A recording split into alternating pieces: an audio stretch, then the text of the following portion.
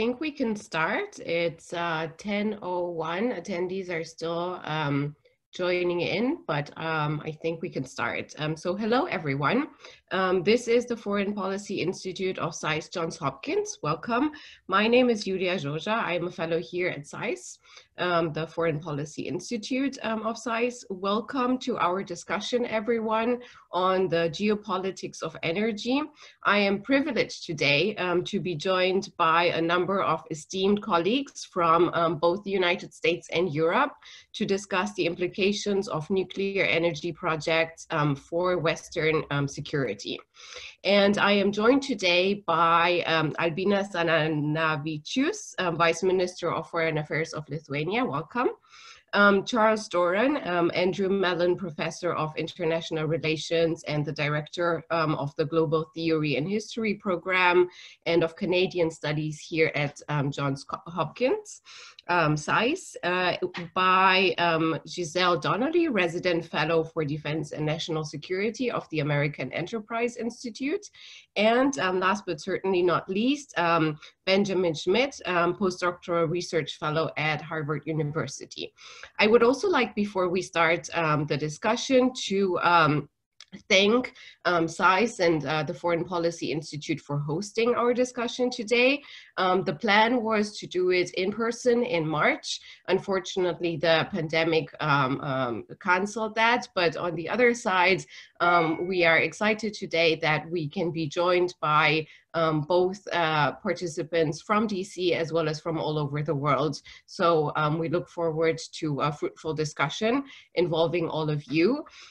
We would like to structure the discussion today so that we plan 2 rounds of quick interventions of each one of our panelists to be able then to open up the discussion for your questions. Please, when you have questions to our participants, send them to our Q&A, and we will have a look, and I will try to weave as many questions into the discussions as we can from all of you. Last but not least, I would like to thank Sibylle from SIPA, who started this initiative around her paper last year on the Astravets nuclear plant. And I invite you to read it all as background if you're interested in further digging into the topic, as well as the Lithuanian embassy here in DC, who has been so helpful and supportive of organizing this and helping us. So to start the discussion, the nuclear energy market today, as we're looking at it, is becoming increasingly dominated by the state-owned companies of Russia and China. Nearly 2/3 of the new reactors under construction worldwide are using designs from China and Russia. And this development has heightened concerns about a weakening of nuclear governance standards all over the world, as well as potential political, economic, as well as international security implications for the United States, Europe, and its allies. Today, we look forward to discussing the broader issues of geopolitics in the nuclear energy industry, examine the case study of the Russian-built Astravets nuclear power plant in Belarus at the border with Lithuania, and discuss what the United States, together with its friends and allies, could do to mitigate the growing dominance of Russian and Chinese nuclear energy experts. And I would like to start the discussion today with Albina. Can you offer us a quick introduction into the problem of Astravets for regional security? Sure, thank you very much, and good morning to everyone. Well, really, you posed very pertinent questions, and we have seen for past several decades that Western nuclear energy companies, which operate largely in a free market environment, had been badly losing the nuclear energy export race. And they've been losing that to Chinese and Russian state-owned enterprises. And the question is how much this is due to government support, both providing financial resources, but also pushing foreign countries to accept nuclear projects. In the case of Astravets nuclear power plant, as you mentioned it rightly, Russia provides 100% state-backed credits for the constructions, seemingly providing that plant for free, and the credit is repayable only when plant is operational. So these are really conditions you can hardly see in real life in the free market economy.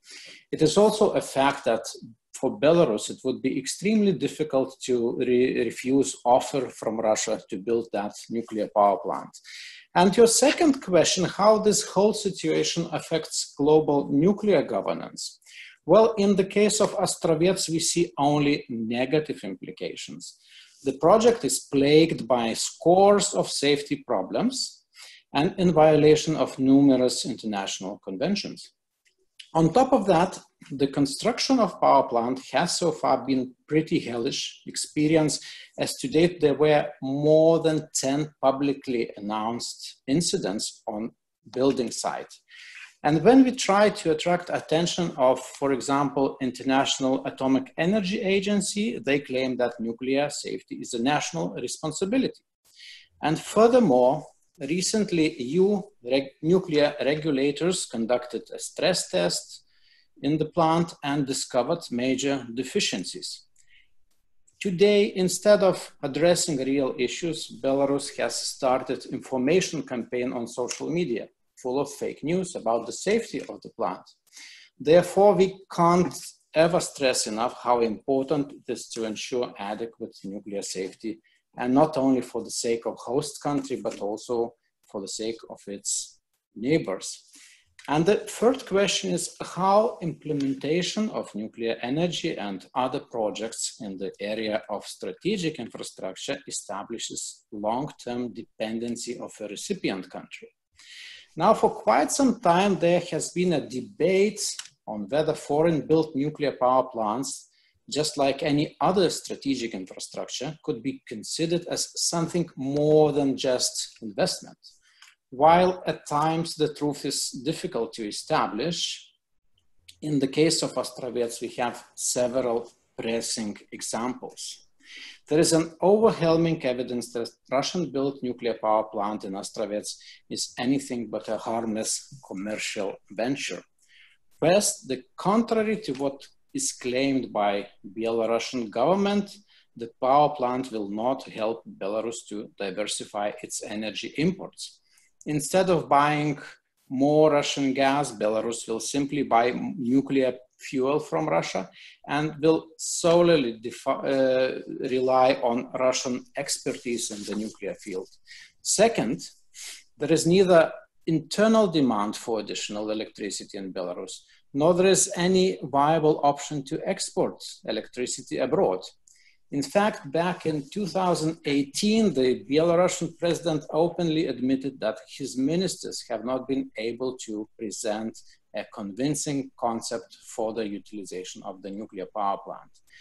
Therefore, considering that Astravets makes no economic sense and that it is being built haphazardly and in violation of international agreements, it leads us to the conclusion that the project is most definitely driven by Russian geopolitical considerations. Astravets will not only further erode Belarusian sovereignty and push it closer towards the so-called union state with Russia, but could also provide Moscow with the means to complicate Lithuania's and other Baltic countries' energy independence from Russia. And finally, yet importantly, project creates long-term irritant in the bilateral relations between Lithuania and Belarus. Therefore, we believe that project is dangerous. It runs counter to Lithuania's and Belarus interests. It should be abandoned or at least suspended until all important security and economic issues are resolved. Thank you. Thank you. And now let me turn to Charles. Can you tell us a little bit more about the general risks for both the region and international security in the case of such projects of nuclear plants? You have to unmute yourself, please. Don't forget. There's no doubt that there are serious risks associated with this. You know, this project is filled with paradoxes. One of them is that Belarus, in fact, had been very much negatively affected by Chernobyl. And there were lots of people had to leave areas and so on. And now, of course, this project is being set up. I saw a recent study which said that in the last about 60 years, there were over 90 accidents of all sorts that led to loss of life and destruction of property and so on. But the real problem is highlighted by Chernobyl and by Fukushima, and that is if you have a major accident, the difficulty isn't just the short-term effect; it's the long-term effect. Destroys the pristine countryside, certainly around where this plant is located, but also the landscape of neighbors. So I don't think it's by accident that both the Lithuanian and German governments are opposed to this. But their paradoxes are much deeper. Siemens, a German company, is providing some of the technology for this. It is also the case, I will bet, that down the road, Lithuanian interests will end up importing some cheap electricity. So I think this thing is very, very complicated. There is no doubt, I just conclude on this, there is no doubt in my mind that this is a model of neo-mercantilism in which the state picks out an industry and supports it, undermines the competition from abroad and that is in the private sector or in the country itself, and thereby puts another country into a position of external control. I think there's just that this is part of Russian foreign policy throughout the area, and it should be better understood as a new strategy, which also, by the way, China is using in lots of places too. So it's something that the Western governments are going to have to think about. Thank you for pointing that out. Indeed, Rosatom now claims that it has $60 billion loaned to 6 countries for nuclear power plants. It has multiple projects all over the world, and it's a model that is very lucrative for the Russian government because it provides as a package together with nuclear plants, training, military training, and a military base. So that's heavy cash income, and it's a model that only state companies supported by states can pursue.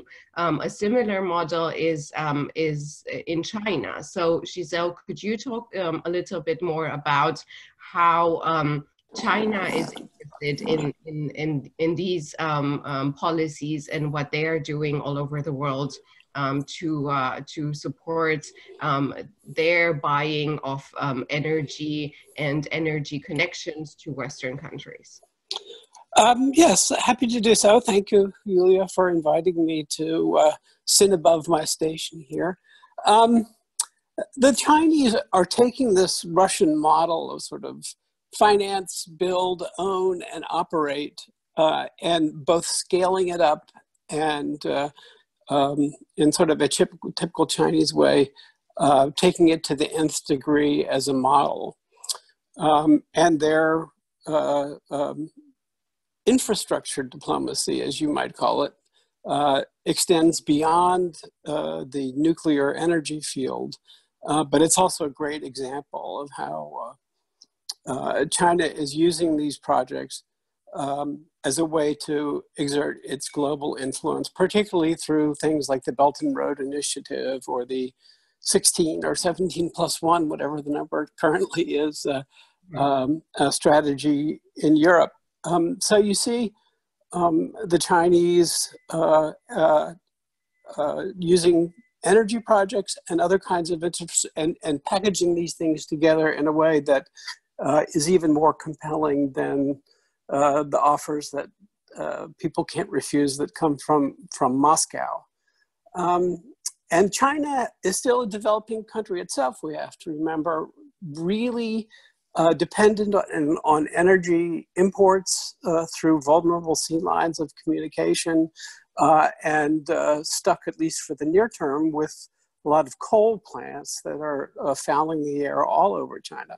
China now gets about 1% of its energy from nuclear plants and plans within 15 years to bump that up to 35 or 40%.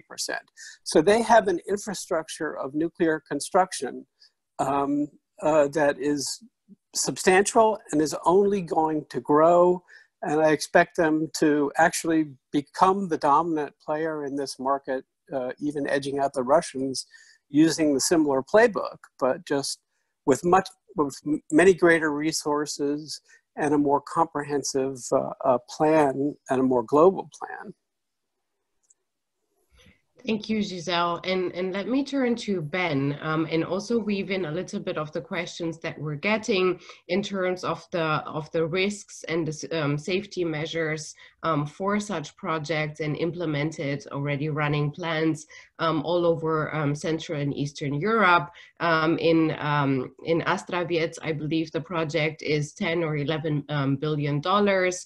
We have another loan given by the Russian government with Rosatom to Hungary of 11 billion, projects promising in Bulgaria as well as in Finland to be started in the next few years. And finally in Turkey, the first nuclear power plant of Turkey built by Rosatom by Russia that was, I think, worth $20 billion. And they're planning to do more initially with the Japanese and then the third project with the Chinese, back to what Giselle was discussing in the longer term. So Ben, what can you tell us about safety measures and concerns in the region in this regard?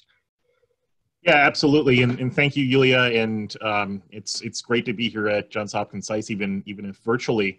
I'm glad that we're talking about these topics today, and I'm glad that we're talking about cyber and physical security of energy infrastructure in particular, because I think that we have to remember that when it comes to nuclear supply chains, we really have a major science and technology impact of that in terms of dependencies. I'm a physicist by trade, and just knowing how projects like these operate, it really does create that not only an economic, if you look at what you've described with Russia, it very much reflects the debt trap diplomacy models that China has deployed throughout the world for both energy and other critical infrastructure, and that includes through the 16 or 17+1 initiative along NATO's eastern flank.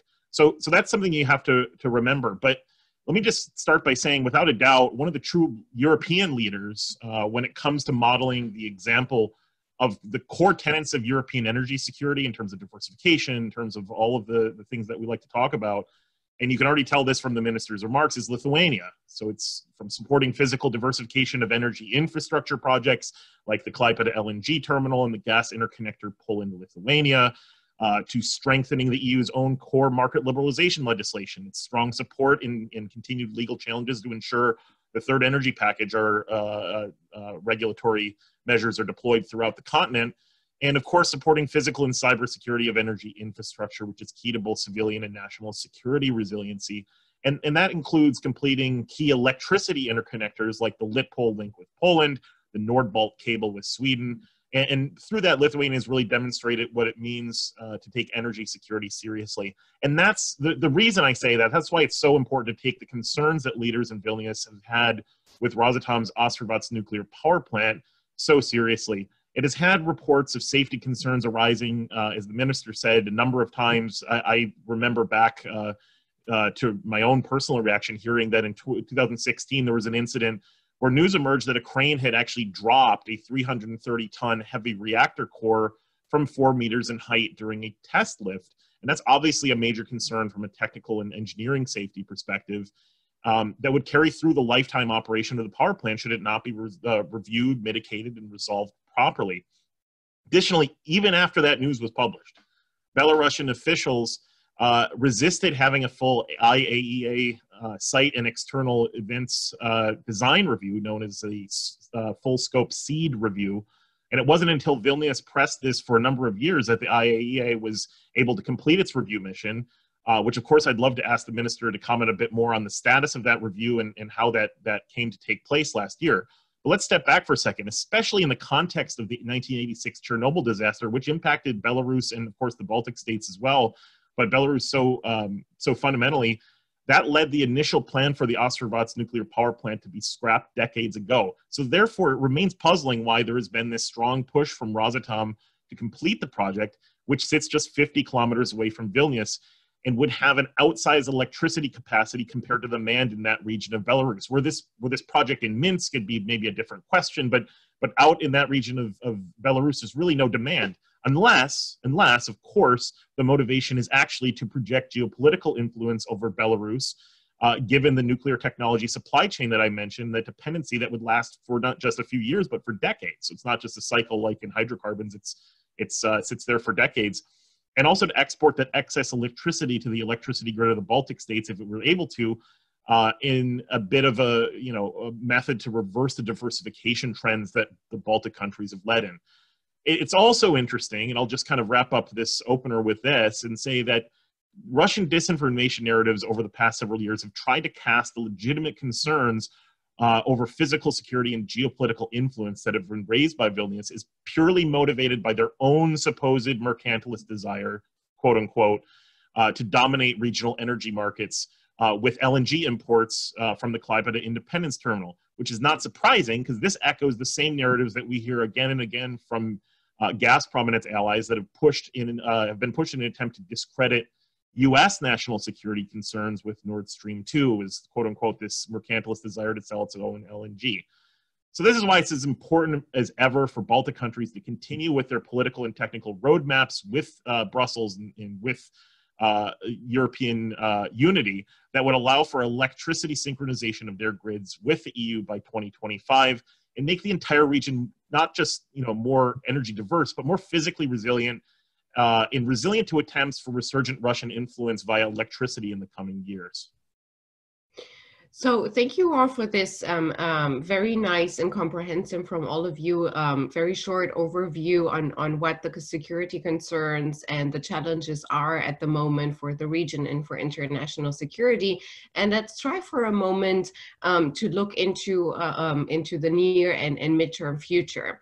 What comes out of this discussion and of many others right now, and many of you during your first interventions have alluded to that, is that Western interests in terms of energy security and diversification vary, and there's different attitudes. The EU energy security has as its first priority diversification, but when we look at the efforts that have been done in terms of interconnectors and diversification of resources away from Russia, there's not as much being done as could be, for sure.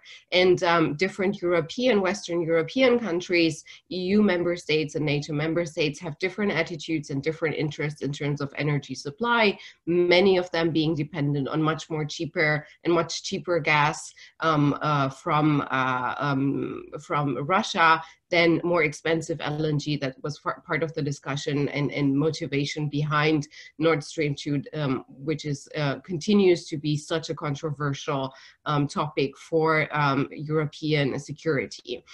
So if we are to be looking at Europe overall and the interest that sort of crystallize in terms of what EU strategy and EU priority should be in diversification and energy security, Albina, turning to you, how do you see that evolving in the next few months and years in terms of colliding interests or actually a shared interest, developing of shared interests that would manage for the EU and its member states like Lithuania to have more security and more of a comprehensive and diverse energy resource?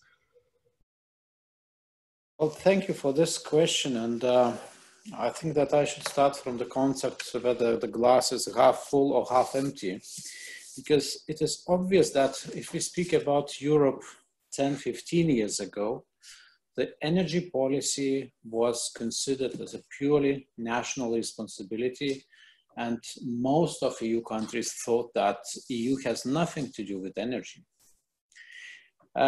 Today, we have already created energy union, we have a third energy package, which basically provides the basic conditions for competition in the energy field, which provides for diversification, both sources of supply, but also the sorts of fuel that we are using, and also routes through which we are getting energy into Europe. And in that sense, I guess with the development of LNG import capacity in Europe, we now have significantly increased that capacity. There are quite a few terminals being constructed right now. We also see development in LNG market that it can actually compete with the pipeline gas. Lithuania is a perfect example of that. We managed to buy LNG cheaper than it's offered by Gazprom. And this is really welcome news. So I think that Europe is slowly recognizing that energy dependence can be harmful for long-term economic prosperity and development.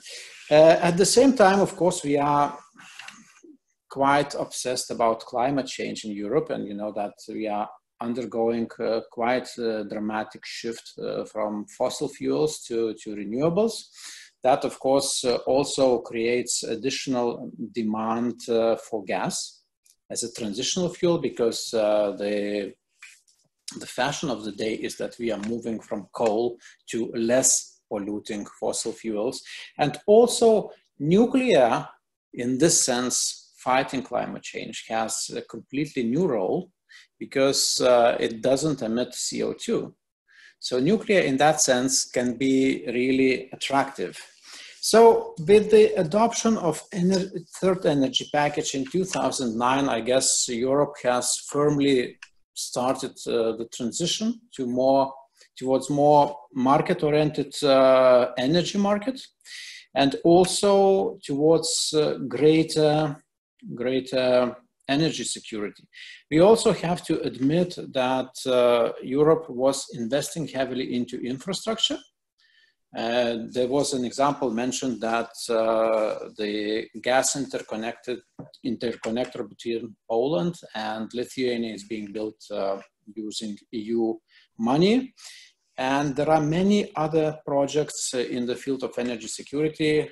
For example, synchronization of Baltic states with Western European electricity grid is one of them. And quite recently, after protracted negotiations, EU managed to amend gas directive, which basically explained that EU regulation of third energy package is applicable also to pipelines that are coming from third countries. Of course, that gas directive was primarily targeted at certain existing projects, namely Nord Stream 2. And we also had several developments in the last days. One of them was that German energy regulator refused to grant derogation for Nord Stream 2, and also that EU General Court has dismissed on procedural grounds claims of Gazprom against amended gas directive. So, you know, we are 27 countries with very differing interests. Sometimes we are quite slow, but the general perception and general feeling is that EU is strongly on the path of energy security. We are strongly on the path of receiving more LNG and strongly on the path of being less dependent on Russia or any other dominant energy supply. So when we look at the energy market in the next few years, it's clear that we have a lot of developments, and that security energy becomes much more challenging year by year. When we look at the last few years, in 2015, Russia launched a cyber assault on Ukraine's transmission system, electrical transmission system. In 2018, America's Department of Homeland Security said that there were concerns of spying in terms of Russian and Chinese at times attempts in this market. So we face more hybrid, more complicated challenges every day, both in Europe and in the United States, and trying to formulate implement more diversification and formulate a more comprehensive, more secure strategy for energy procurement and energy security for the next few years. Charles, you talked about the risks that are current. Can you tell us a little bit about how you see the risks evolving in the next few years, and what we need to look at in terms of trends and highlights to increase our security in terms of challenges and what comes ahead from Russia, from China, from other players like that? Thank you. That's exactly the issue that I wanted to go to. There are two ways in which Russia has very cleverly inserted itself for the next number of decades. This plant, when it's in place, is supposed to be able to provide energy for until 2050, and it might well be beyond that. Now, there are two arrangements involved here that ensure that Russia is going to be deeply involved in Belarus and have lots of influence over Lithuania and other countries as well. The first is it processes or will reprocess the fuel. The question of how the nuclear waste is dealt with is very ambiguous. I would say it's very confused, but they might have a role in that as well. So that's going to tie them in for a very long time in the future energy situation in Belarus. But the second issue is a direct political one. They have put in place a military, I guess you'd call it installation base, right next to this plant for purposes of, quote, security. But in addition, they put in anti-aircraft missiles and so on. I'm not sure against whom, but in any case, in place. What that really means is Russia at any time can move its own forces into this area under the guise of trying to protect this plant. So if there were ever a better example of what neo-mercantilism is, as practiced both by Russia and China, I don't know what it would be. I mean, this is the model. And then going back to balance out between Russia and China, Giselle, you know, Chinese nuclear technology together with 5G technology, high-speed railway technology are all at the root of technological power in China. As you mentioned before, they want to move to very few percent of dependence to 30-35%. Nuclear power has made it into China 2025 goals, and the president himself has, the Chinese president has said that nuclear power is an important tool in fighting against global warming and pollution, which is subtext for Chinese increase in dominance in this area. How do you see the Chinese threat evolving in terms of nuclear energy and energy security, both in Europe and in the United States in the years to come? Well, if I could pick up to begin with on two of Charles's points, which I thought were exceptionally well taken. One is that the die is cast for the next couple of decades, and what is true in the Baltic states and in Eastern Europe is true, and possibly even more so around the Indian Ocean, and increasingly in maritime Southeast Asia as well. And again, I would stress that what is really driving the Chinese capacity here is its own domestic requirements. So they're going to have a capacity that far exceeds, I think, Russia's, and they have a global reach that the Russians do not and will not. But also, we're also shocked. It's like we just walked into Rick's American Bar in Casablanca to find gambling is going on. There's neo-mercantilism everywhere you turn. And we're still at that sort of deer in the headlights moment, if I can mix my metaphors terribly, convincing ourselves that we need to put politics and security at the forefront of our energy policy and our foreign policy more broadly. We still have the sort of end of history, afterglow about us. And we have, boy, to catch up to where the Russians and the Chinese have been and are likely to be for the next couple of decades, will require a kind of collective action that is kind of difficult to foresee, I'm afraid. You're right, absolutely. So it's a difficult task that we have ahead of us. And turning back to a little bit of the EU space and Ben, head title Ben, synchronization of the EU. And when we look at the different policies of major EU powers like Germany and France, they differ radically. While Germany has said after Fukushima no to nuclear, France has still a model that of a state company, Framatome, and is still pushing for nuclear energy. How do you see all of this fitting in terms of EU synchronization on one side with EU bigger powers that have clearly a heavier say in whichever institutions of the EU they are, with their leverage and their economic power, but on the other hand, Central and Eastern European states that are juggling between many of them, maybe Belarus is an exception, but many EU and NATO member states in Central and Eastern Europe would like to give Western energy priority, but often cannot afford to. So how do you see all this picture fitting in? How do you see it in 2 or 3 years? What would energy security and energy synchronization look like in Europe?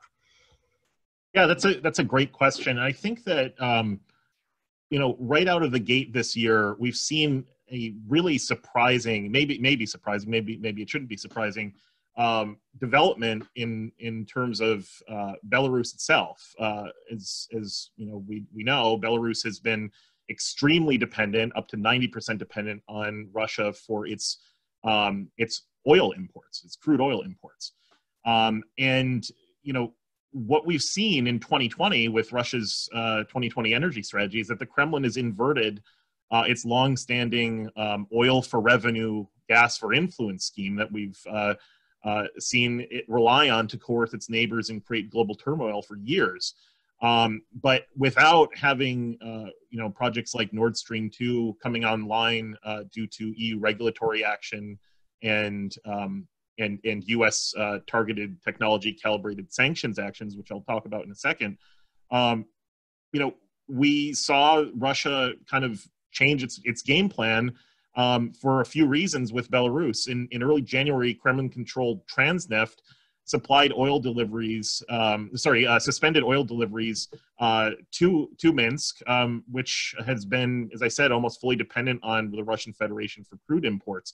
So doing this sort of hardball move was the climax, not of an energy-specific move, but rather a geopolitical move.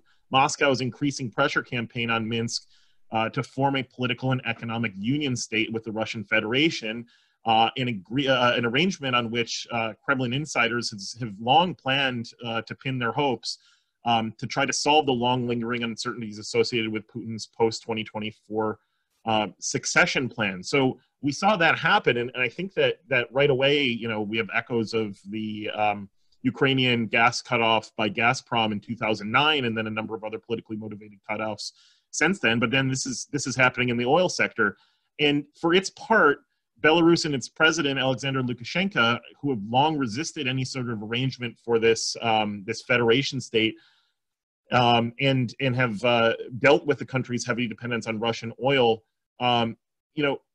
even with notoriously insular and autocratic leadership in Minsk, it appears to at least have learned some of the important lessons from its non-Russian neighbors on energy diversification. Ukraine, Poland, Lithuania, Latvia, and Estonia have all dealt with energy coercion from Putin's Kremlin, and Minsk rapidly signed deals for oil imports from Norway in January, from Azerbaijan in a certainly historic move that crude was moved by Ukrainian pipelines operated by Ukr-Transnafta in February, and then has just signed a historic deal for U.S. oil exports to Belarus just a few weeks ago. And because of this, Transneft abandoned the cutoff, and then I think that some of the pressure has been drawn down on this federation state idea. Unfortunately, Putin has used this, the pretext of COVID-19, to try to push forward a brute force path to simply reset the constitutional clock on term limits. So that's another question. But I just want to, just point out that, again, when the minister mentions some of these EU regulatory actions that have taken place, I have to say the May 2020 rulings by both Germany's Bundesnetzagentur and the EU General Court, which denied Gazprom's attempts to circumvent EU regulations on Nord Stream 2, should be commended. They absolutely should be commended, but vigilance is required to be maintained, because Gazprom is now likely to attempt to deploy a legal contingency scheme to appear to comply with the gas directive without being subject to the intended impact of the law. The idea potentially is creating this legal fiction where you would have a spot trading point on the Baltic seabed for Russian gas, and that just doesn't work out. So these rulings should not be viewed in some sort of sense that it's a compromise and that things are all looking good on the Nord Stream 2 side. The Kremlin may attempt a number of technical maritime configurations to resume construction of Nord Stream 2, but those U.S. NDAA sanctions have thus far stopped this from happening.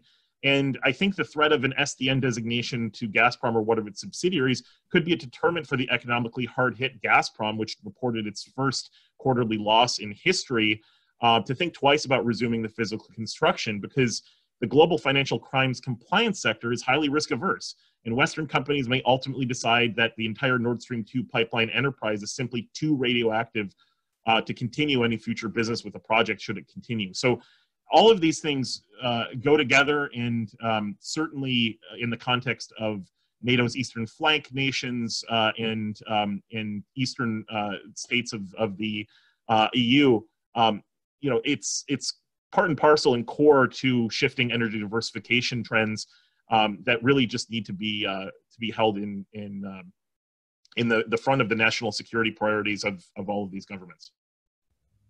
Thank you. And let's try for the time that we have remaining to weave in and touch upon as many questions as we can among the already several that were sent and very interesting. Thank you all for sending your questions in, and please continue to do so. We'll try to address as many as we can. The first question maybe to you, Albinas. Are there any international economic and political penalties for countries building and running nuclear reactors that are of questionable safety and in violation to international nuclear energy agreements, like the one in Astravets? Are you aware of any, or is there anything that can be done more in terms of penalties and international law and regulations in these cases?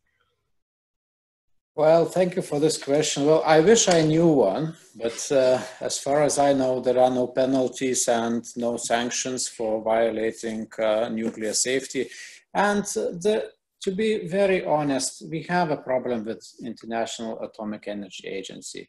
I mean, Ben mentioned the seed mission of the Belarusian nuclear power plant that was conducted by International Atomic Energy Agency. But the difficulty with that mission is that it covered only part of the scope we need. And we tried to communicate why people in the International Atomic Energy Agency didn't even consider the site selection. Because the first difficulty we have with that nuclear power plant is that it is built on the wrong place where there is a seismic activity. And the answer from the international body was that, look, the construction is already taking place. So there is no reason to consider whether the site is right or not. So this is the real situation with the responsibility about breaching nuclear safety. And I think that we need, the international community to be more vocal about that, because you know, it allows the current international governance structure allows irresponsible nuclear conduct. That's a very bad precedent.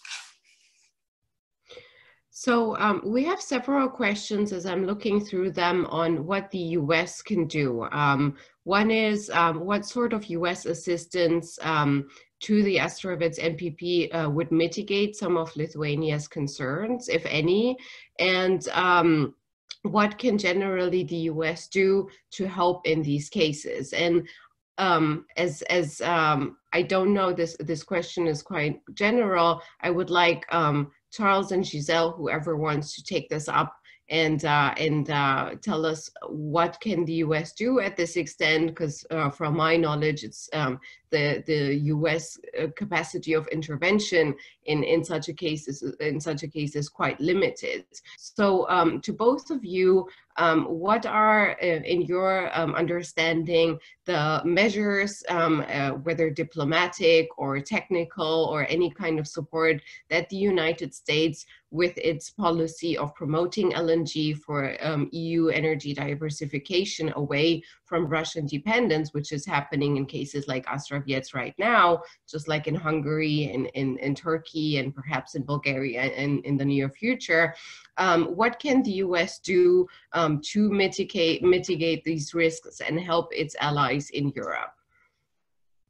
Well, this might be a little facetious, but I think the best thing it can do is to develop a much cheaper battery, which can be used for lots of places in solar, and will itself have an effect here. I would just say this: I think there's a mythology, and I think I might disagree a little with what you said at one point.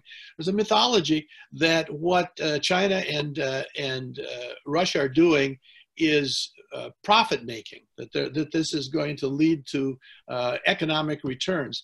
I don't have the numbers in front of me, maybe Ben does, but I have to say I don't think there's much profit here. This is exactly a foreign policy program of intervention and continuing influence emanating from Moscow, or in other cases from Beijing. It's not about profits. If it were about profits, the project would never have been made. The only way this thing could make any sense at all is if they could sell a huge amount of their electricity to Lithuania. Now, there undoubtedly some interest there would like to buy it, but whether that it looks to be, that's pretty much foreclosed, at least formally, officially at this point. So this is not about profits. This is a foreign policy project to obtain Russian influence. Giselle, you're on mute. There we go. There we go. The mute button is always elusive. Look, again, Charles is exactly right. Nobody on Wall Street's buying shares in the Belt and Road Collective or in these things. But that's exactly the point. A strategic move, a geopolitical move, requires a similar response. We cannot count on the profit motive or a private industry to be an adequate comeback in these cases. I would say there are four things, and so we need to be. This requires government, not only American government, but international, allied Western government action.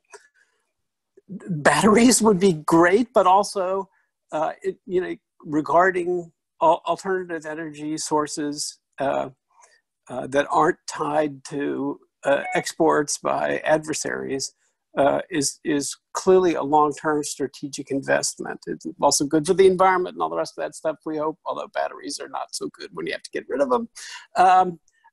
But also things like subsidizing the LNG import and export infrastructure, making sure that American fracked oil remains competitive. And we see now, now when energy prices go down, many of the fracking companies are driven out of business. I mean, so that makes, we try to make a profit, but our adversaries don't care about profits. So that's an asymmetry we need to deal with. I would be happy to, even because maybe the French nuclear industry is the only thing that's left that you could actually throw money at, you know, offering for those countries who are attracted to nuclear energy, you know, American, you know, and European backing through French suppliers could be a good strategic response. So there are 3 or 4 things that we could do in the near term, and then looking to try to get back ahead on the renewables front, and things like energy storage and the energy grid too. But that's going to require government intervention. We can't require, you know, rely entirely on private investment to be sufficient, because they will want a return on that investment. They all want profit, that's right. And before my turn with my a question that we received, and I'd like to address to Ben, just one quick example that I'd like to frame this in. Another case of such a nuclear plant with discussions on who to invest in that feeds well into, can the West invest, because they do not have the same model as Russia and China and perhaps France in terms of state backing of state companies that are specialized in nuclear energy. Romania, a bit south of Central and Eastern Europe, has one nuclear plant that has been finalized with 2 reactors in 2007 with the help of a Canadian company, because Romania, as a US strong ally, opted for Western involvement, and they wanted to develop it into building 2 extra reactors. Now, they've tried to set a few years ago the government a consortium of Western companies to invest in it, and within 3 years, all these investment companies retracted their offer because it just wasn't profitable enough. So, trying to scramble for a second solution, the Romanians turned to the Chinese and closed a deal with them for 2 nuclear reactors that then last year was vetoed due to pressure from the United States, and because of course Romania had wanted a different option, so they were willing to cancel it this year as a reaction to the Trump administration's pressure last year on this, with a memorandum of understanding and all of that. Now the situation is becoming exactly the same in Romania as it is in other cases, that countries are need foreign investments because they do not have the capacity to do so, but in the end, Canada or the United States might not be interested, their companies, in pushing for such a profit, in pushing in or investing into such a project, because there's just not enough profit. They have a different business model than Russia and China. So that leads me, long story short, to the question for Ben, because he's very familiar with these things.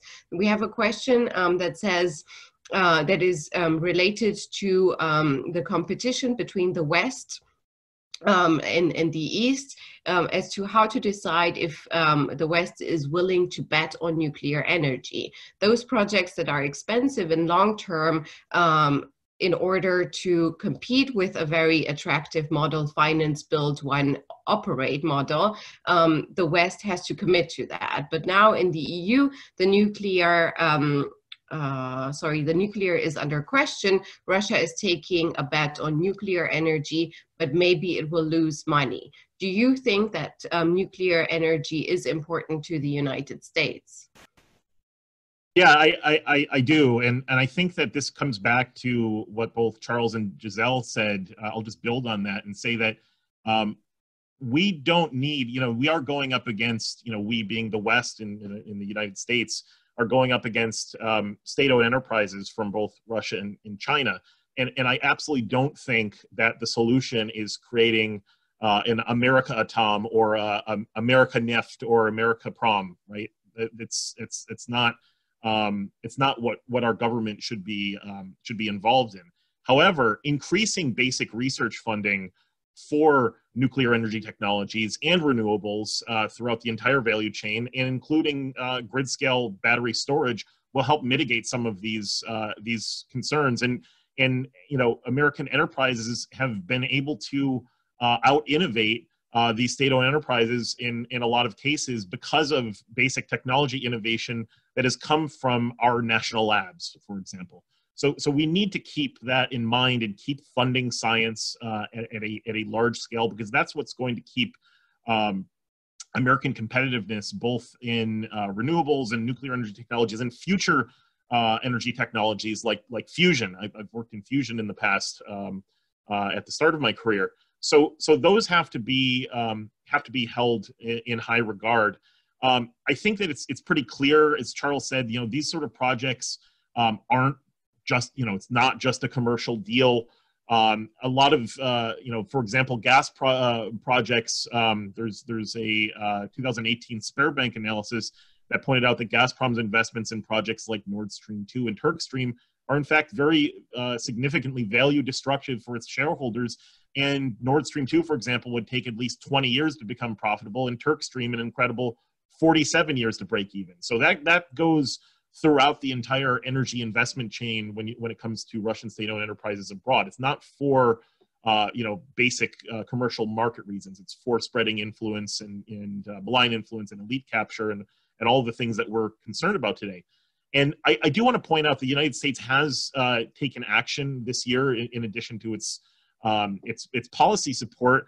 There was a pledge back in February for $1 billion from the United States to help Europe reduce its energy dependence on the Russian Federation. That was specifically focused on funding, basically creating a fund for energy diversification projects like the grid scale electricity synchronization, for example, of the Baltic states, which is, as I said, is very important for the strategic security of the region. So I think that those sort of coupled actions, domestic research funding and creating these funds for our partners and allies are really important and vital to both their national security and our national security, transatlantic security writ large. Thank you, Ben. Albina has a question for you from our participants. Don't you think that the only incentive for Russia to keep Baltic states synchronously connected with Russia is in the interest of trading of electricity? And what would happen if Baltic states would stop full trade of electricity with Russia and Belarus? Now that is 5 years before desynchronization with Russia in 2025 is planned. Would Russia try to revenge by disconnecting Baltic states? Oh, that's a very good question. I mean, the synchronization of Baltic states' electricity grid to the Western Europe is a long-term project. It comes in stages, and the finalization of this project is foreseen by 2025. And that term of 2025 is based on a certain technical requirements for the stability of the grid. And we still need to build one major undersea cable from Poland to Lithuania before synchronization project can be not only safe, but also economically viable. Of course, we were asking ourselves those questions. What would happen if Russia tries to disconnect Baltics or would try to revenge against us? We made a certain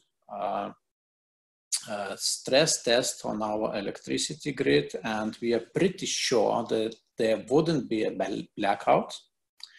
We are pretty sure that we can survive and operate, but the price of electricity in the short term would increase. So for the price of electricity to be stable, we still need one more connection with Poland. But if that connection is built, I think we are fully ready to synchronize by 2025. without any major economic implication. We are in a very competitive region. We have abundant electricity resources in Scandinavia, a lot of hydro energy, but also nuclear energy in Sweden, and those power plants are old, so their capital expenditure is already very low, so they are much more competitive than the newly built Astravets nuclear power plant.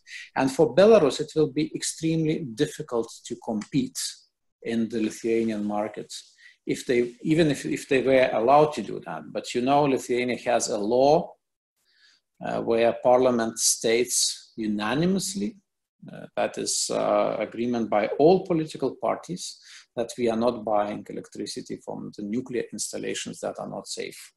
And I think it would be really a political suicide to try to amend that law. So basically, we are doing our best to survive any scenario. And once we build undersea cable from Poland to Lithuania, we are just fine. Thank you, Albinas. And let me turn to Charles with a bit of a more difficult and general question regarding the United Nations. United Nations demand regarding energy infrastructure to go out from the use of fossil fuel gas and coal to renewables. How do you evaluate the chances to install renewables? And is there any dependence on Russia, the United States, or China to support, I believe in Europe, they refer to support energy renewable projects and diversification and development in Europe? Well, there's no doubt that the only justification, at least in my mind, for nuclear is that it doesn't pollute in terms of gases, of greenhouse gases type.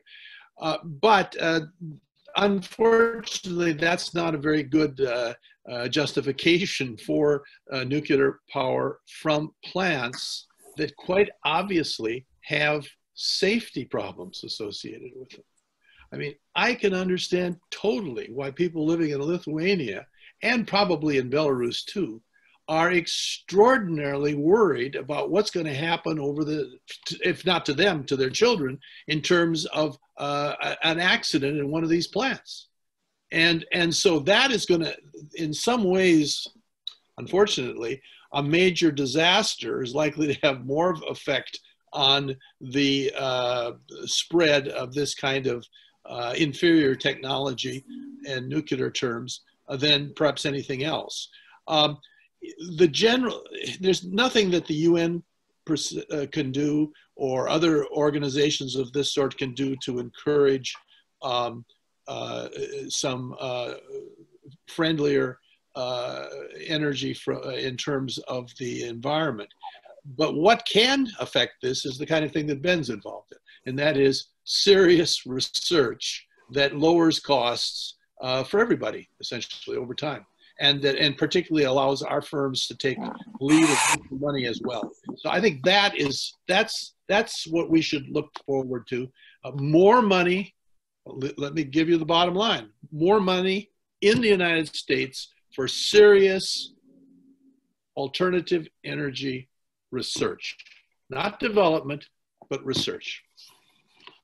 If I could get a quick two-finger, because there's another theme that we might have mentioned, and I think has run throughout a number of comments, and that is the uncertainties that we face in a whole host of international bodies. Certainly the WHO experience during the coronavirus crisis. I'm not sure whether that means we should walk away from all these organizations,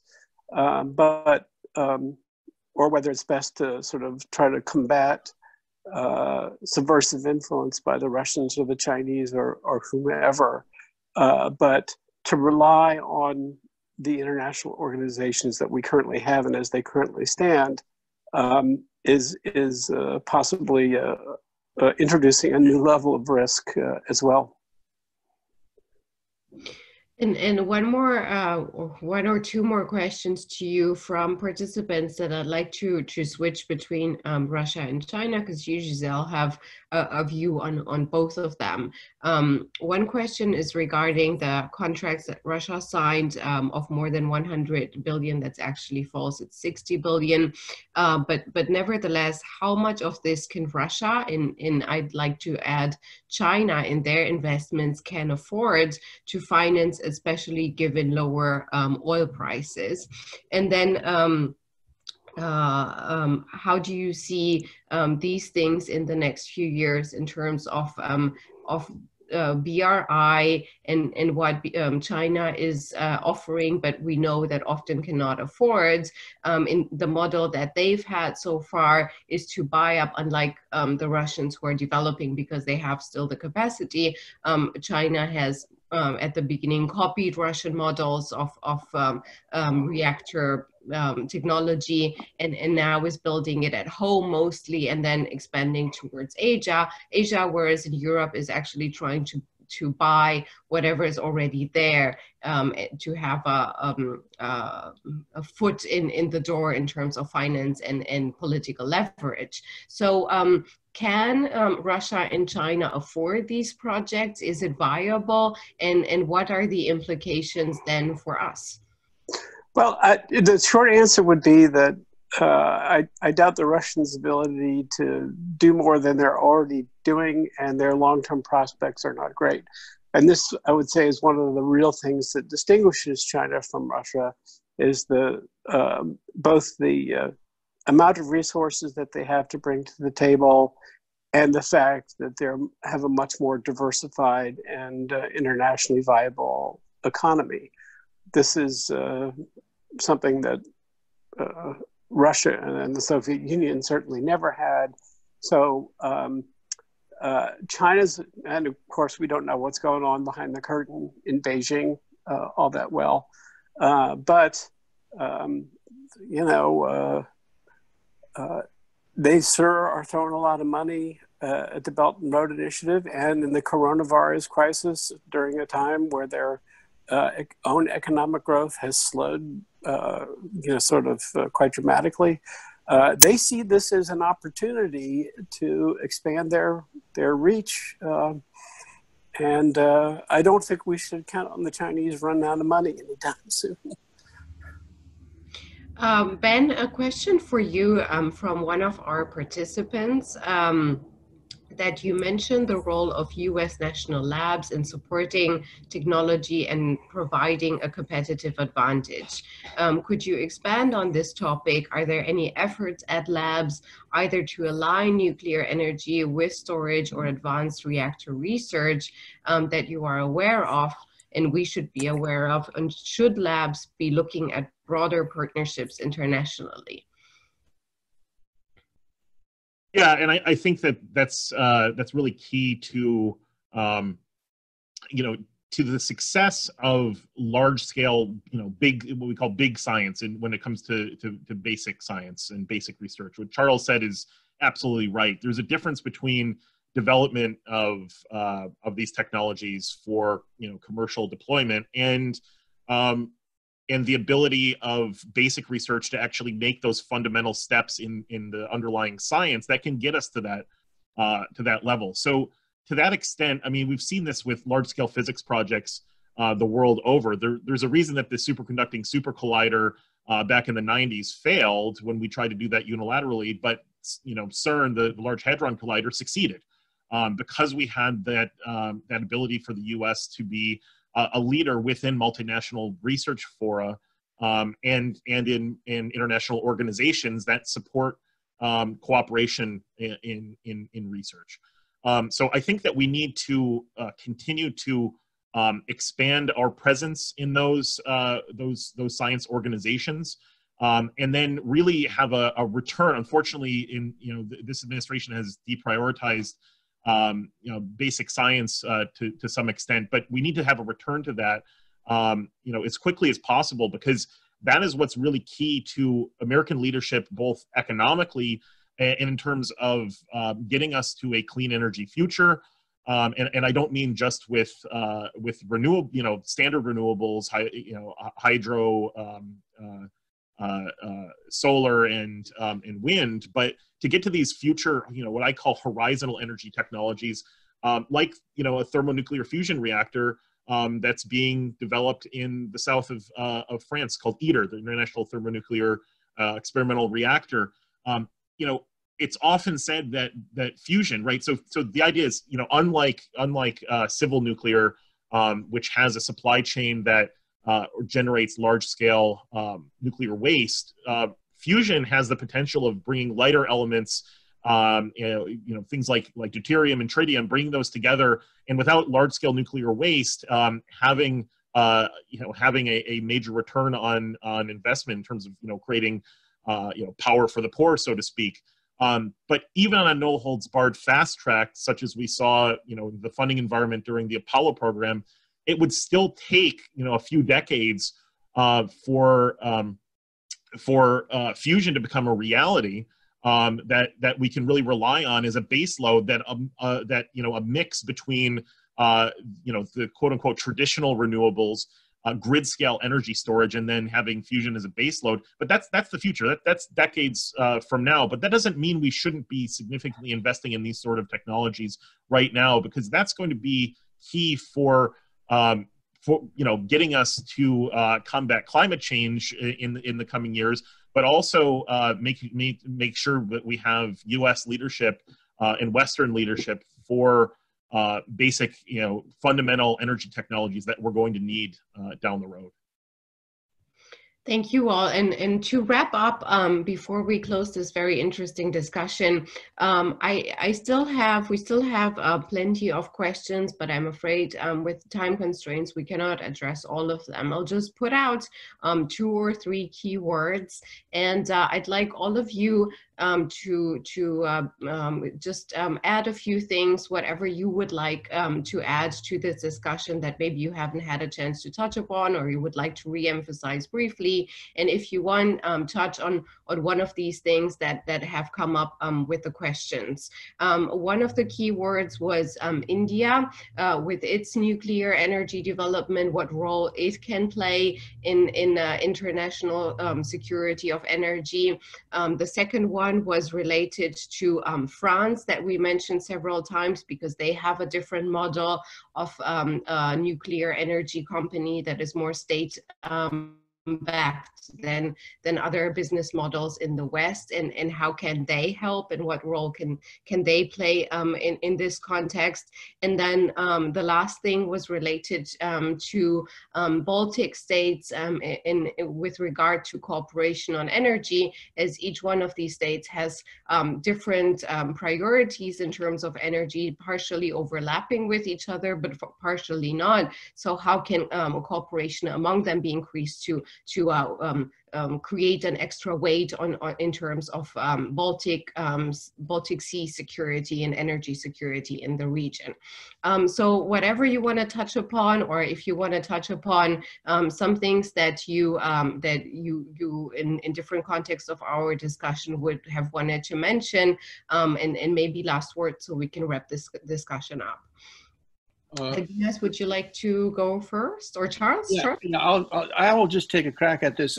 It seems to me that as we look decades ahead, the greatest energy-related concern is the production of enormous amounts of carbon dioxide, to some lesser extent methane and so on. And the 2 countries that are going to produce most of this, I think, as their populations get richer and become part of middle class, will be China and India. So they're really the key in protecting the environment. And they, at this point, are very growth-oriented, and the environmental issues take a second seat, even though they pretend that's not the case. Now, it seems to me that if the route that they're going to take to try to protect the environment is to build shoddy nuclear plants, that is a really high-risk, dangerous approach that is going to have consequences, not just for them, but for others, for a couple hundred years at least. if there's an accident.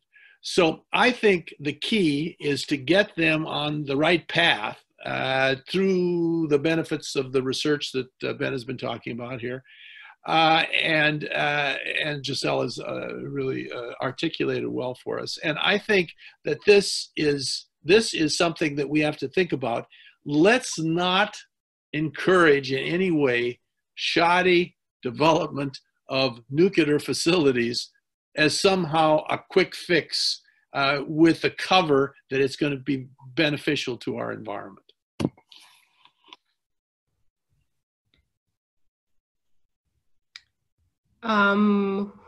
Albinas, would you like to go next? Yes, thank you very much, and thank you for organizing this meeting. I think I will touch upon a little bit on the Baltic region, and I think that there's a misconception that we think differently there. I mean, Baltic countries were the front runners when we needed to destroy Soviet Union, and we did that.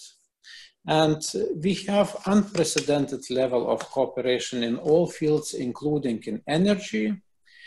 And I guess those small differences that we have can be easily overcome if, let's say, format of 3 Baltic states plus US was repeated once again in the framework of PTEC initiative. We already had 1 meeting. It was instrumental in,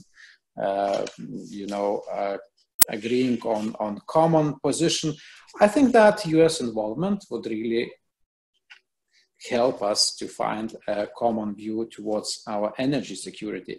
But my last remark will be that in order to really become energy independent, we need that Western world, the democratic world, develops new technologies. And I am convinced that in a free democratic world, where talent is free, where talent can show itself, we will be able to also show our technological supremacy. Thank you. Yeah. Not to be a party pooper, but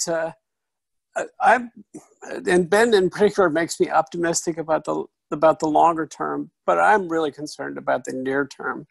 I think we're behind the 8 ball, have been falling behind the 8 ball, I love mixing metaphors, for the last 20 or 25 years.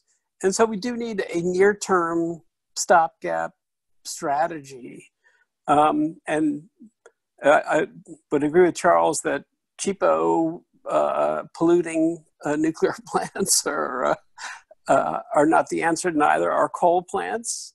And maybe LNG as a bridge to the future that Ben and Charles suggest is the way to go, or maybe there are other routes, but we need a coherent plan that gets us from where we are now, and we need to be realistic about where we are now, to the kind of future that Ben has been suggesting. We need to walk and chew gum at the same time. So Ben, we all refer to you and your expertise. Any last insights and words for our participants and for us? I'll switch it around. I appreciate Charles and Albinas and Giselle for valuing and supporting the importance of basic U.S. research and international cooperation in science, and in particular physics research, and in this case. But I'll flip it around and agree with what all 3 of them have said. Giselle pointed out quite rightly, in our international institutions, we have a lot of Russian and Chinese influence that's projected through infrastructure development. Whether it's transportation or telecommunications, but and also, of course, in energy, whether it's nuclear energy or other energy sources. And I don't think the solution is obviously withdrawing from those organizations, but rather continuously and robustly working with our partners and allies to double down our engagement and ensure that any malpractice that would, for example, limit the international community's ability to address safety concerns or address address these geopolitical concerns with energy and critical infrastructure investment are understood. And that's the only way that the U.S. And its European partners and allies are ever going to really start to sort out the trends of Russian and Chinese malign influence and elite capture, both in the energy sector and writ large, because we can't adequately address our gravest national security challenges, whether it's through great power competition or any other geopolitical model, without that sort of international cooperation and clear-eyed understanding of what's so important to our shared strategic security. Julia, can I do a footnote? I think that I agree with the comments of all of my colleagues here, but I think Albinus really concluded on the right note, and that is, don't lose confidence in this terrible virus problem, for example. Don't lose confidence in democracy and in the market approach, which is the most efficient approach and provides the most benefits to the most people.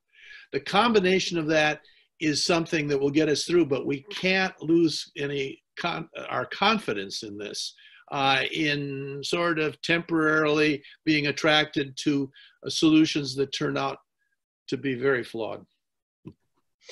Charles, I couldn't have said it better. I will close the panel without adding to your words, because it expressed, I think, exactly our views, that we have a lot of challenges in front of us, that we have challenging powers that are questioning our ability to have a good, reliable science that citizens trust for their safety and for their security, whether it's energy or defense or economy or the coronavirus.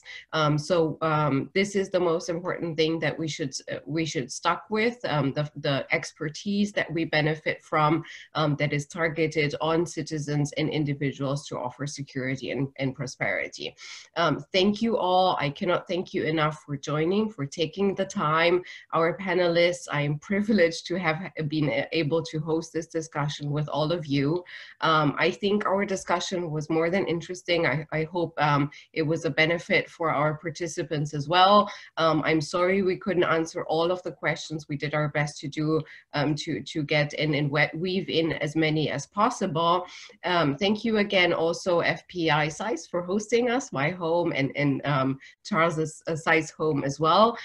Quick shout out and thanks to Jason, who is not visible to the discussion, but who has been key to helping us set it together technologically. It's been a great opportunity to be able to engage with both sides of the Atlantic through this Zoom. Again, thank you very much, and enjoy the rest of your day. Thanks so much. Thank you. Thank you.